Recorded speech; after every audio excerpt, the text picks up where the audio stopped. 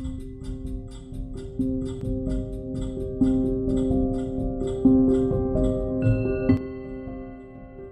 hello, how are things? My name is Sierra Black. I'm going to be creating an Apothecary for Celene Lopez, character that came with the Sims 4 Werewolf pack. This is part of my medieval moonwood project that's coming along quite nicely. As I'm recording this voiceover, I just finished the exterior of the castle I'm building for the Moonwood Collective. This has been a great challenge. I'm no historian and all my other gameplay is set in the modern day, but this is how I saw Moonwood Mills. I kind of see it like a parallel realm, similar to Harry Potter's Diagon Alley. So it's not completely in the past, but there's a separation of the world that is a little similar to the separation you see with Forgotten Hollow and Glimmerbrook. Speaking of Glimmerbrook, I made Celene into a spellcaster. I think after her werewolf attack, she would be wanting to be able to protect herself and to protect others around her. And she is very much a good witch. I have her practice practical magic, and I also have her in the doctor's career. I just get that caregiver, protecting vibe from her. I never go with her to work, so I don't have to see her in her medieval garb in the modern hospital that I have in my game. So when she's off to work, I just imagine that she's making house calls to occults. So this house is pretty much a witch's apothecary, plus an infirmary for werewolves and other occults, and it's a functioning bar as well as an inn, so there's a lot going on. It's become one of my favorite lots to play. There's a couple of families living here. There's a couple I based on Robin Hood and Maid Marian, and they have 3 kids. The couple was forced out of the woods by just bigger, badder werewolves, but Celene has taken them in. The parents also have cured themselves of werewolfism, lycanthropy I guess it would be called, because they were werewolves, but they have now cured themselves, but they have 3 kids, and they don't know what they're going to do if their kids have the dominant werewolf gene and their kids want to keep it. And then there's also a vampire and her daughter. The way I see it is that the Moonwood Collective hates all vampires. I have it so that the Moonwood Collective is evil in my game, and it's easy for vampires to be imprisoned for eternity for the slightest offense, because also the Moonwood Collective is like they're in charge, and Christopher, he's pretty much a king. Because Celene owns this business and she makes money, she like can protect herself in that way with the taxes that she pays, but also they're all kind of under the thumb of this ruler. So Celene basically has taken this family in and protects them.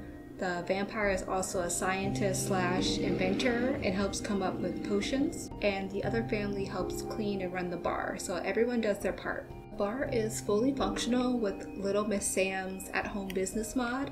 It works great. I haven't had any problems with it. Actually, I haven't played it since the new patch, so I'll have to do that and then get back with you on that. But when I did play it, it ran perfectly, and I was using the Celebration mod by Ravishing at the same time to set the potions for sale, and I was blown away by how well it worked. It was giving me Sims 2 home business, open for business vibes, which I'm all about. I think I'm going to make a video showing everything I did to make it run as realistically as possible, so stay tuned for that. Only thing I'm working on right now is trying to make the lot occult only while I'm using the open bar mod, live-in bar mod. I'm pretty sure the lot that Celene was on before, where she was working as a bartender, I'm going to be turning that into a small medieval village, but that is an occult only lot. I'm sure there's a way to create the same feel for this lot. I have a mod by Miss Sam that maybe can do that, but I haven't tested it yet, but I'm really hopeful. It is not a functioning inn. It could be for me. I don't really want a bunch of people staying here, but I wish there was an interaction or a moodlet where Sims had to pay Celene to stay for a couple of nights, and that's all I would want. And then maybe I would even be able to mod that myself, we'll see. It took a long time to fully stock the apothecary to my liking. I wanted to do everything properly, just to have the satisfaction of when you hover over something, it says made by Celene or someone in this household. So I did a lot of work just for that little hover box over the potions. So There's potions from Realm of Magic, and I have a mod that gives potions values so you can price them and sell them for a profit. There are a couple of mixology drinks like the Sunlight Reversal cocktail, the Vampire Resistant cocktail, the cure for vampires, of course, the werewolf cure. I also have a bottle of a plant sim cure for sale, which is a mod that I have. I use the herbalism skill for outdoor retreat to make stuff like the tummy therapy. There's also the chemistry lab from Get to Work to make like the snake oil and the ox strength and other things. I use Icy Mudmun's canning mod, and there's like a jar of harp jam and plasma jam and some pickled eggs, and I think that's everything. Oh, and there's some pet treats. On the counter I put together this cake stand and shrunk down ambrosia treats for pets. It makes it look like they're floating in the cake stand and they sparkle. It's all so satisfying to look at. I love when I have an idea and everything comes out better than I even planned for. And I'm just like, damn, that really worked out for me. The kitchen for the shop is in the basement, and there's also where I put down all the hospital stuff by the hospital beds. I try to put scratches and tears on the walls so it looks like people have turned into werewolves and rampaged in that area. I think Celene would respect everyone's choice on whether or not they wanted to take the cure or they wanted to go for it and live as a werewolf.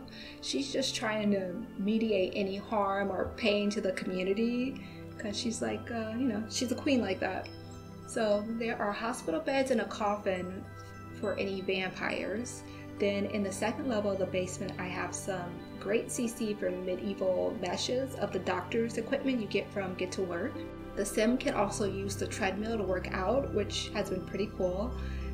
And on the second level of the basement, I put a bookcase door that was supposed to lead to a portal to Celene's apartment on the top floor, but Sims kept spawning into the basement. I don't know why. I have the basement set for household only by the doors, so random townies walking around Moonwood Mills would spawn directly into our basement and just get stuck in there, which would be a great idea for a magical dungeon, but Celene's literally the exact opposite of that, so it had to go. On the third level, I put the pet treat crafting station. I probably should have looked for a tool mod cover up on the gallery, but it's fine that it's not completely medieval. Again, my idea isn't that they're in the past, it's just a separate magical realm. I also created a nursery for newborns. I don't know if I'll ever use it unless there's a mod created to give home births by a doctor. I don't know if maybe there is one, but I don't know. But regardless, it came out very cute. I forgot to mention at the beginning that I used the landscaping from another lot on the gallery. I still have to find that, and when I do, I'll link it in the description. I started this build and then my game froze and I had to start over, and I couldn't be bothered to place the trees and flowers again, but I'll definitely give credit to the person who did this landscaping. Landscaping is not my thing, and I was so happy I could just like jump start building without dealing with it. And I think that's all I really have to say about this build. For Moonwood Mills, next thing will be the Moonwood Collective Castle, and I'll have another Let's Play for this world coming out Friday. And I want to build a medieval town with like a bakery and a wood shop and a butcher. And I want all that stuff to be as functional as possible. And then my Moonwood world will be completely complete, which is freaking wild. This was a really fun project. I'm not done with it yet, so I probably shouldn't speak too soon. But yeah, my Castle of Wolves series will be out Friday. Like if you want, comment if you want, and subscribe if you're about that life. Peace.